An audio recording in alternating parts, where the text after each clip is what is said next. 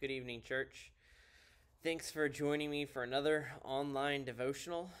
Tonight we're going to look at Ephesians chapter 3, and I'm going to read starting in verse 14. It says, "For this reason I kneel before the Father, from whom his whole family in heaven and on earth derives its name. I pray that out of his glorious riches he may strengthen you with power through his Spirit in your inner being, so that Christ may dwell in your hearts through faith.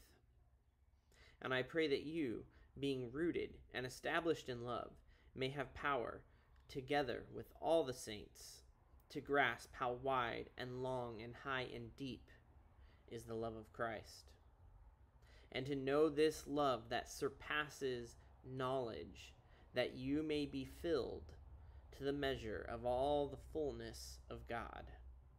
Now to him who is able to do immeasurably more than all we can ask or imagine, according to his power that is at work within us, to him be glory in the church and in Christ Jesus throughout all generations, forever and ever. Amen." So Paul here is kneeling before God in reverence and praying for the church. And what does he ask for? He asks that God would strengthen them out of the abundant riches of the grace that he has. Not strengthen them physically, but strengthen them spiritually in their inner being. And the big part of his prayer here is about the love of God, that they would know the love of God. He mentions them being rooted and established in love. Think of roots. They go deep and they keep things planted and established somewhere. Good roots can make it nearly impossible to move a plant or even a weed or something like a tree. And in the same way, we who have Christ in us have been rooted in his love. We are unmovable. And so Paul asks also that we would have the power to grasp something, how wide and long and high and deep the love of Christ is.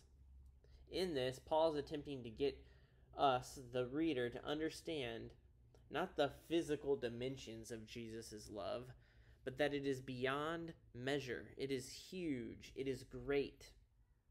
And he wants them to know this love that surpasses knowledge. How can you know something that surpasses knowledge? Again, this is a description here of how big God's love is. It is so vast, so huge, so crazy that we can't know it, at least not fully.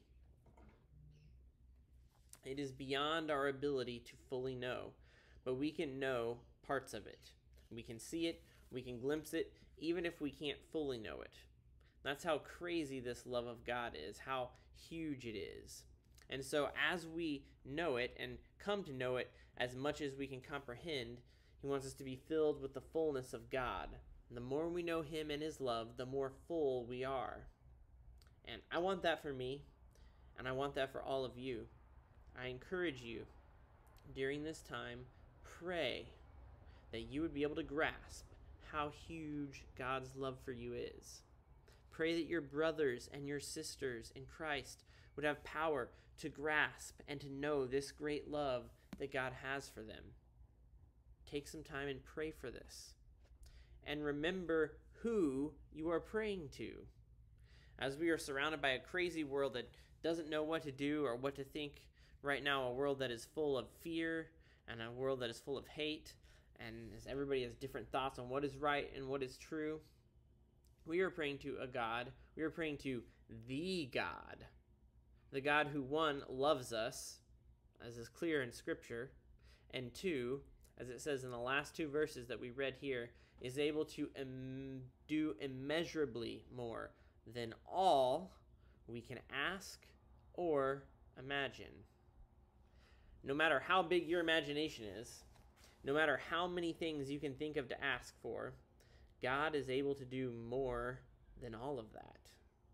And it is through his power that is at work in us, his church, that he does that. So let's continue to remember who we are praying to this week. To him be all glory forever and ever. Let's pray.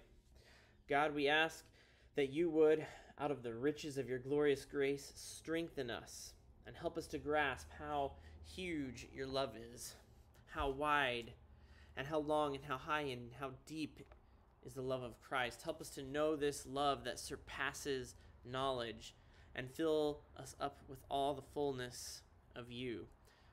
We want to know you more, Jesus. We want to know you more, God. So we ask you to be with us this week. Help us not to doubt you. Help us not to put our own human limitations upon you.